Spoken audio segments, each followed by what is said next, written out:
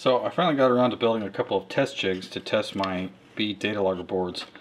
My B data logger boards are an ESP32 that has a built-in real-time clock, an SD card slot for storing the data that you collect, stemma connectors, battery charging circuitry, battery voltage monitoring. You can detect when a USB is plugged in, a host of GPIO broken out, second LDO, so a whole bunch of features. And in order to test this before I ship them to a customer, because I want to make sure everything works on each board, the testing process was pretty manual. I'd have to do it all by hand. It was very time consuming, and I couldn't do anything else while I was testing a board. It was test that one board and that was it.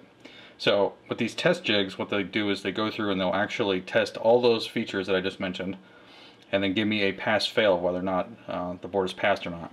I even have it printing off to an SD, or not an SD card, printing off to a receipt printer, if I can get that to focus, if it faults something. So this one I couldn't find the USB, which probably just means I have a little jumper bridge, solder jumper bridge, can't speak, on the USB.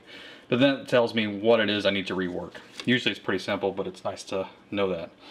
So let me load up this one. The other one is already loaded, and it changes from no board found to it found a board. And let's race on. So I'm going to start, same time, let's see what happens.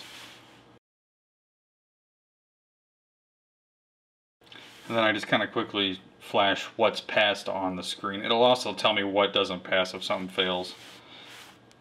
And that one finished in 45 seconds, and this one finished in 47 seconds. So under a minute, and I can do 2 at a time, and so that'll be really fast. So I'm very excited about these. There's still some code and tweaking I can do to them to improve them a bit.